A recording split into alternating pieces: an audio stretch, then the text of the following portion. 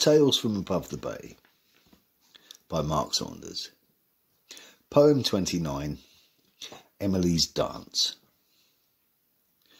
Emily jumped up and down, playful, energetic, rhythmic, her hair in bunches hanging long, singing to me a marching song. I joined in to create a round. I circled the room in a military stomp. She jumped and danced. We laughed until weak, and hysteria seized our power to speak.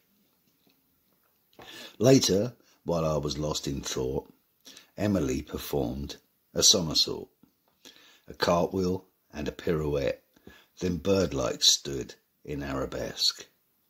Emily danced her way through the night, and beneath the silent half-moon's glow, she shimmered between fast and slow, allegro and adagio.